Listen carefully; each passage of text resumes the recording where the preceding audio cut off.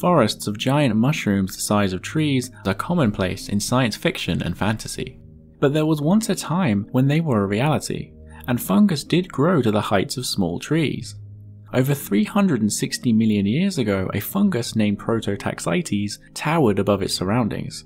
At this point in history, during the early Devonian period, trees did not exist yet, let alone huge forests, and the tallest plants on land could grow no higher than a man's waist, making this giant fungus the tallest living thing on land. And so in a role reversal, the mushroom towered above the other plants, creating an ecosystem so otherworldly it would fit perfectly in a science fiction story.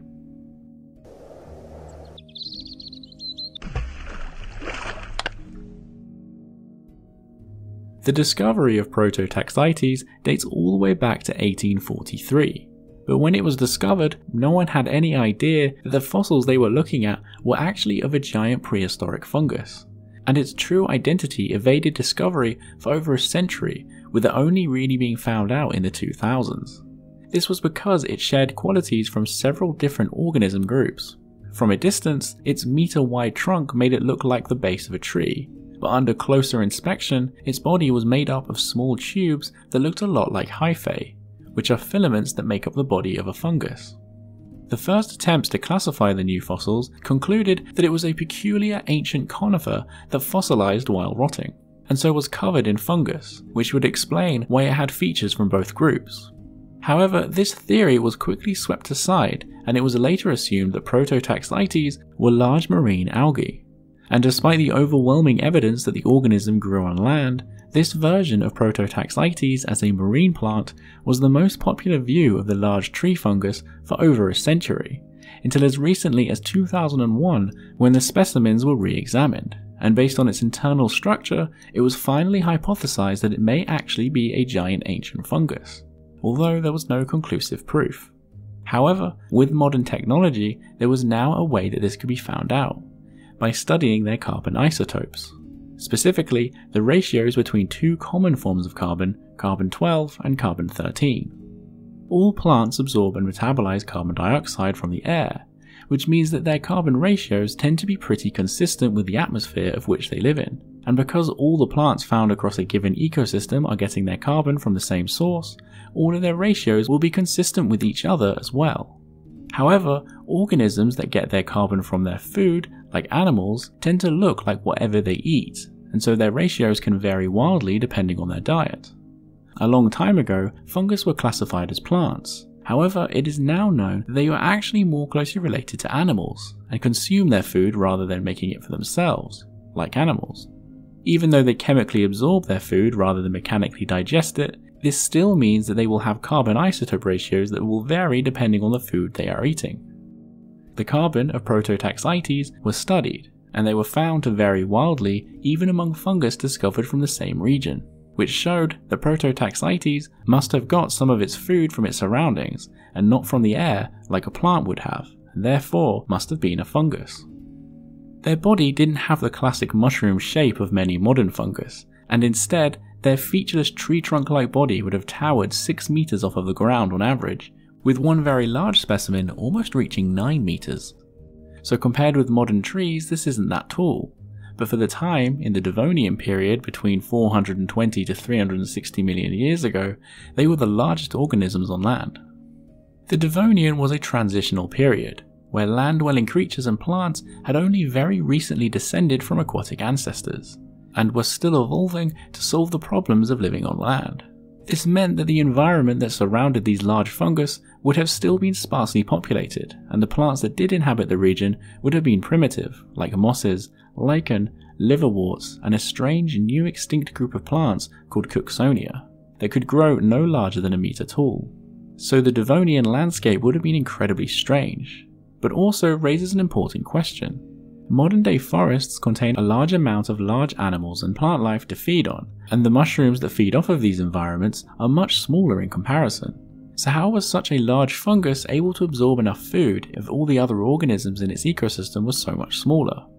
In the majority of cases, the bit of a fungus that sticks out of the ground is actually only the fruiting part that is used to spread their spores, technically known as the sporophore. and all of the eating is actually done underground in a network of roots known as mycelium that consume the energy from their environment. It would have been possible for Prototaxites to gather enough food as a normal fungus by just having a vast and far-reaching network of roots under the ground. Some modern mushrooms, like the honey mushroom, have incredibly far-reaching roots. In fact, one member of this species in Oregon measures almost 2.5 miles across. This means they are able to absorb a massive amount of nutrients and food that could support large structures like Prototaxites. However, a lot of these modern giant fungus tend to still have small fruiting bodies. So why did Prototaxites grow to be so tall? Well, as the sporophore is used to spread spores, the taller it is, the further the spores will spread, and the greater chance they will have of being caught in the wind and spreading even further. However, large structures take a long time to grow, and a giant soft-body fungus is a very easy target for large animals. During the Devonian period, like plants, animals were also only just starting to conquer the land, and at the time of Prototaxites, the world was only occupied by small animals like velvet worms and some arthropods like ancient scorpions and millipedes. And although there may have been some semi-aquatic amphibian ancestors that occasionally waddled across the land, there were no permanent vertebrate land dwellers at this time, and no permanent land residents larger than your hand. Because the Devonian had no large animals, Prototaxites had the luxury of being able to use a lot of resources into getting very large. However, in the case of modern fungus, because they are faced with the danger of being eaten by a large animal, they have put their eggs in multiple baskets. This may also be the reason why Prototaxites went extinct. Some fossils have been found with mazes of holes through them, with fungus regrowing into the open spaces, and many scientists believe that these holes were made by Devonian-era creatures burrowing into these large structures for food or shelter. Prototaxites enjoyed a sparsely populated planet for a long time, but this would change by the end of the Devonian, when animals did start to get larger as single trees turned into forests, and the ecosystem started to get more complex. And Prototaxites may have been ill-equipped for this new world, and so went extinct at the end of the Devonian period about 360 million years ago. Some researchers believe that the reason that Prototaxites was able to get so large was actually because they were able to photosynthesize and weren't a normal fungus, but instead a lichen. Lichen are fungus, however they get all or some of their energy through a symbiotic relationship with algae cells contained within their body. The algae photosynthesize and expel waste that the fungus feeds on, meaning that lichen are capable of a sort of quasi-photosynthesis. So they may have been able to photosynthesize, and so in a world predating trees, they may have filled a similar niche to a tree, and would explain how they were able to survive in an environment that was very barren by today's standards. However, for the time being, there doesn't seem to be a reliable way of finding out if these giant fungus were lichens, and more research will be needed to find out. So the ancient megafungus went extinct as the bizarre early land ecosystems of the Devonian were swept away for the more complex forests of the Carboniferous. But Prototaxites and the strange ecosystem that it belonged to shows how the ancient Earth can sometimes be stranger than fiction. Thank you for watching. A big thank you goes to all my Patreon supporters, especially the large contributors that are listed here. If you like content like this, then consider becoming a patron as well.